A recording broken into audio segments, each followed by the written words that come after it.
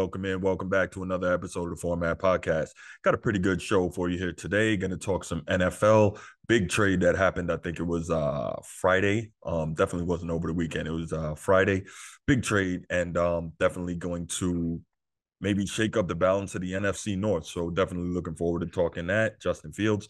But before we get to it, you know what we got to do. If you haven't already, please go ahead and click that subscribe, that like, and that notification bell here on YouTube so that you can stay up to date on the new content we're putting out, and you can help this channel continue to grow.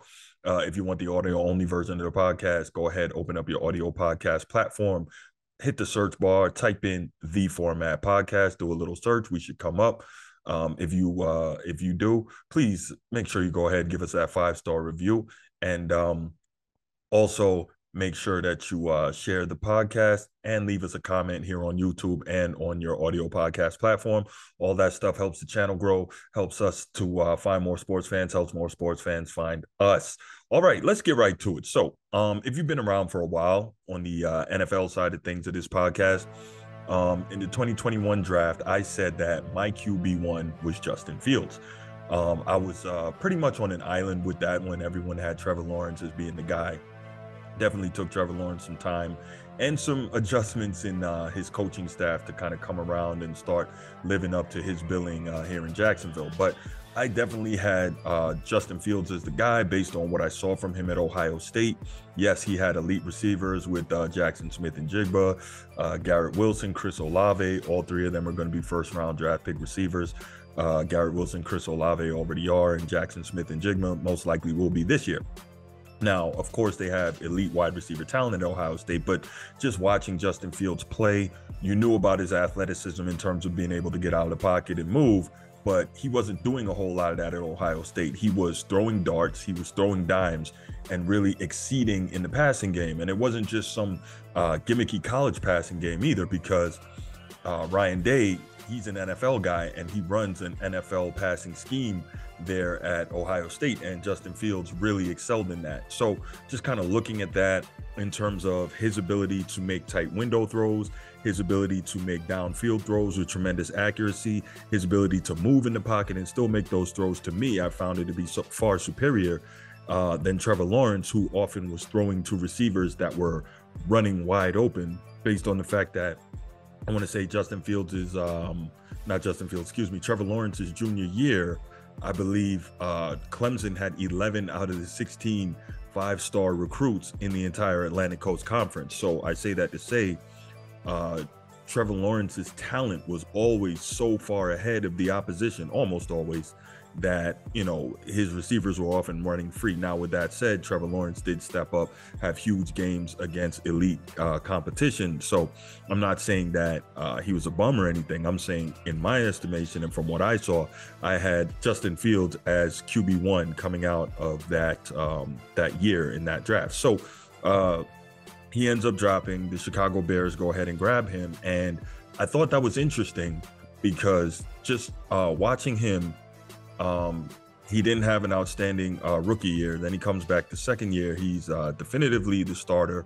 You get a new head coach. You get Eberflus, and then I believe you get Getsy coming in from Green Bay to run that system, hoping that Eberflus, being a defensive guy, being a head coach, so you want to have somebody who is outstanding in terms of teaching and teaching a system offensively, and that was Luke Getsy coming from Green Bay, who obviously had worked with Aaron Rodgers.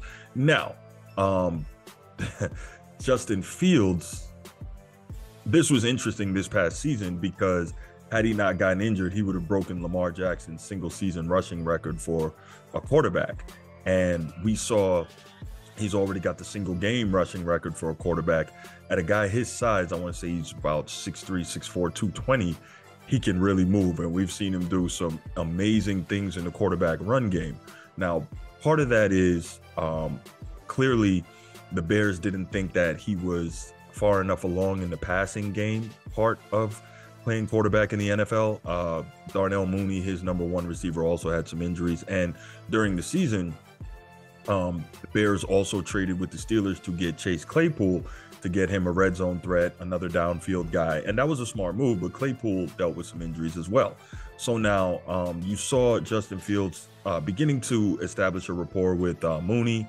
You saw him starting to develop somewhat in the passing game, but realistically, Eberflus and Getsy were really relying so much on Fields in the running game, and you saw him get dinged up towards the end of the season as well. Now, here's where it gets huge.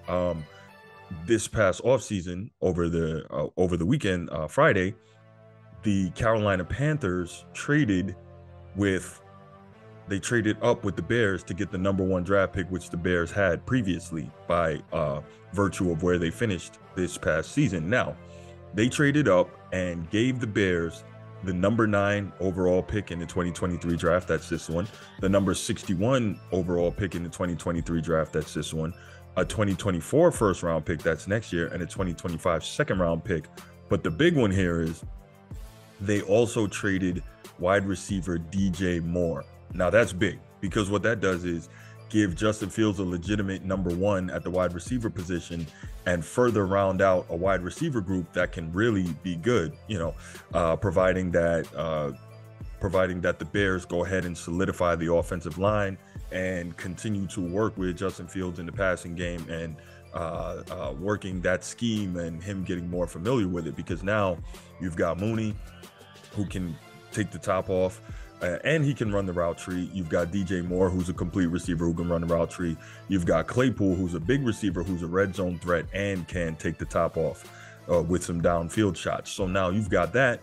You've got Cole Kmet, who should be in his third year as a tight end out of Notre Dame. And we know Notre Dame is known for putting quality tight ends in the league. So now you've got a quality tight end. You've got 3 quality receivers. And you have this #9 overall pick as well as the #61 overall pick. So I've seen Pro Football Focus. They had a mock draft with the Bears drafting Jackson Smith-Njigba at #9. Now, what's special about that? That's getting another really, really good slot receiver and a guy who Fields knows well, because why? They played together at Ohio State. That could be elite. So now you've got 4 quality receivers if you want to do a 4 receiver set, or if you want a guy that can come in and be a difference maker kind of once he gets a feel for the speed and the system in the NFL. Jackson Smith-Njigba, that should be awesome. This is going to be really, really interesting to see. Now, on the flip side of this, some people are wondering, why did the Bears make this move? Well, it's showing that they have confidence in Justin Fields. They're all in on Justin Fields. But if you don't make this move, what happens is, what was the main argument for Justin Fields last year? That he didn't have a whole lot to work with. So there was a lot of speculation, would the Bears trade him, et cetera, or would they draft a quarterback with that #1 overall? Even if they had done that, all they would have been doing was bringing in a new quarterback into the same situation, which everyone was bemoaning and decrying in terms of saying that Justin Fields didn't have the weaponry to work with. So you'd have been doing the same thing. So I like this move. Justin Fields is really, really solid. DJ Moore is a legitimate #1. I don't think he's a top 10 receiver in the NFL, but he's probably in that 10 to 20 range, which is still really, really good in terms of having a #1 overall. But now you look at it from the Panthers side. Okay, the Panthers got that #1 overall pick. And if you feel like there's a quarterback in this draft that's going to be that guy, well, then you have to do it, right?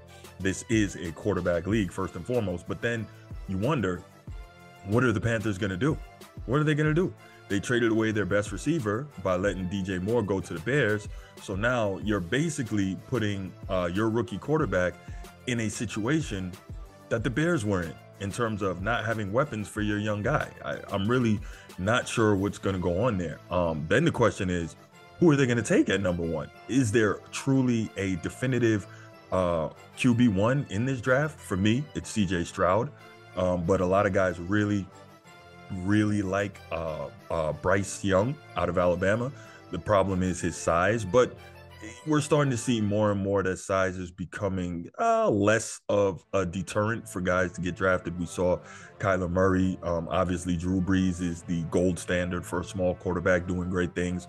Russell Wilson. But, in the NFL, man, these offensive linemen are absolutely huge. So now you're in a situation where you're saying, can this small quarterback see?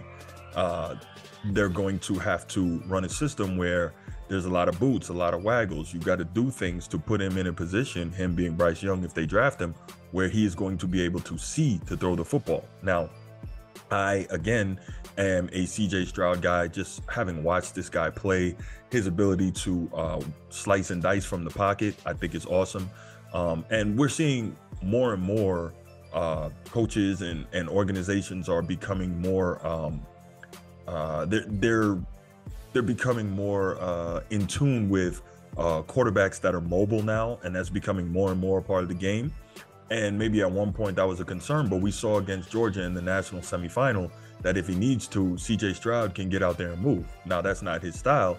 He would prefer to throw darts from the pocket, and that's fine, because at the end of the day in the NFL, that's probably what you're going to have to do more often than not to truly win at a high level. But that mobility is also an outstanding weapon to have. So I'm really curious to see what the Panthers are going to do, what they've set themselves up for, and what that young quarterback coming in is going to do. So, but for the Bears, I think this was really, really an outstanding move. I loved it. I love the fact that they're showing that they're all in on Justin Fields. They trust him. They're getting him weapons.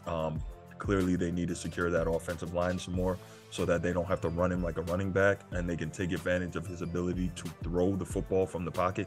Because, again, if you watched at Ohio State, he was a guy that obviously we knew about the mobility, but he wasn't running just to run. When he was running while looking to throw the football downfield. So this is definitely, I think, going to be a really good season for the Bears. And the NFC North is going to be a very interesting division, especially if Aaron Rodgers does what a lot of people think and moves on to the Jets, which at that point would make the AFC East also a very interesting division, man. So football, man, the NFL is just amazing. There's a reason why we say NFL is king, and now we're seeing it. Some years ago, maybe 5 years ago, etc., we saw that the NBA dominated the offseason. The NFL offseason wasn't that big a thing. Now we are seeing it. Anything the NFL wants, it takes. And this podcast wasn't really about that, but you're really starting to see it. They are now starting to dominate Christmas Day because they got that extra game. And Christmas Day is generally the domain of the NBA. And we saw it this past year because it fell on a Sunday that the NFL completely blew away the NBA on Christmas Day. So you got that. You're seeing the NFL offseason. They've turned the combine just into a huge show. The draft, the pre-draft coverage, the free agency period, all of that. So yes, the NFL is king. The Bears put themselves in great shape by trading away that #1 overall pick and still landing at #9.